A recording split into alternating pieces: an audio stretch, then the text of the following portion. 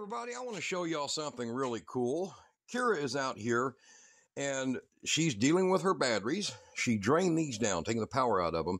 Because you don't want them to explode. Exactly, and there's a reason for it. She learned a long time ago, about 3 years ago, when she was dealing with some of these batteries, that if you allow that contact, let me get over in the light here. If you allow that contact, that little bit of that nickel that's welded on, to touch this or get into that case, and it will do it. It will do it. It will arc, and if that's a full charged battery, it can make a big freaking mess. Now, she's drained these down. They pretty much have no power left, and she's been peeling the pieces off, and some of them, like these, are medical grade batteries. So she's had these things since last year, and she had ordered a bunch of these, and she just now decided it's time. So what this is a battery for a medical device, and they're brand new. They've never been cycled. They still had their tabs you have to peel to power them up, but they were fully charged and holding about 85% of their charge, even though they are a 1.5-year old batteries.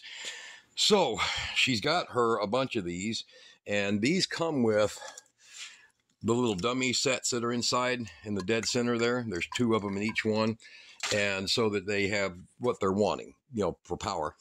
And what she figured out is, I told her, I said, go get my little tool that drains them down, my resistor tool that drains them down. And she's like, no, I've already got them rigged up. And I said, well, what did you do? And she goes, light bulb.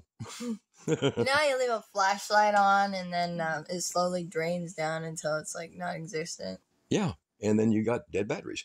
Yep. So her goal is that these bulbs are good for 4 to 16 volts. They're T10 style 194s. Now, instead of her going and getting a set of 1146s or 1141s or 1156s that are only good for 8 to 20 volts, this is a 7.2 volt battery pack. She went and got the ones that are good down to about 4 volts. Now, at 4 volts, that is half the voltage basically of this battery. That's fully dead. So when these things dim out, and you can look at this one, I don't know if you can tell, it's pretty dim. So you put this one on this morning, yeah, or earlier today, and this one on here around noon.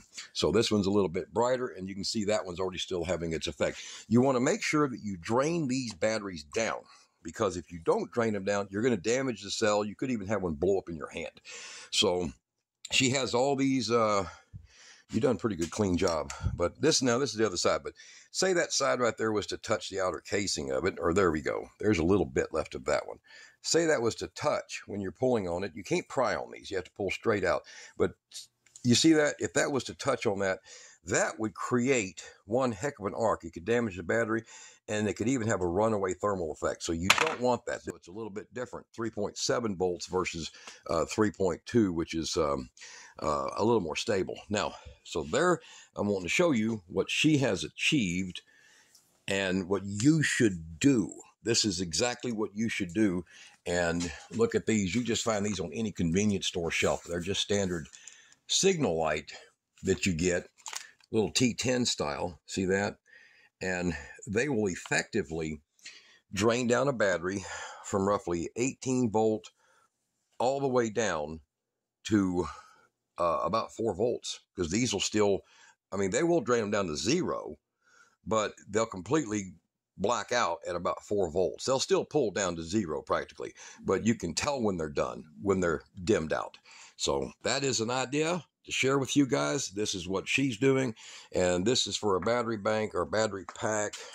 She's got her BMSs here for, and this is for a battery pack to go on a scooter. She's building her own, because everywhere else you're just getting used cells. You're buying brand new ones, and you're getting a lot of used cells in them.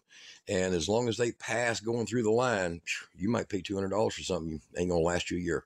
These, they're medical grade. They are, you can see that right there, Samsung 2600. They're 2.6 amp a piece. And she's going to have a 10.6, Kira? I think that's what it was. 10.6. So a 10.6 setup on her battery. So basically about 42 volts, 36 volt battery set, and 42 fully charged. And that's going to be nice. That's going to be real nice. So 6 times 2.6? So you got about a 15 amp hour battery with a lot of duration.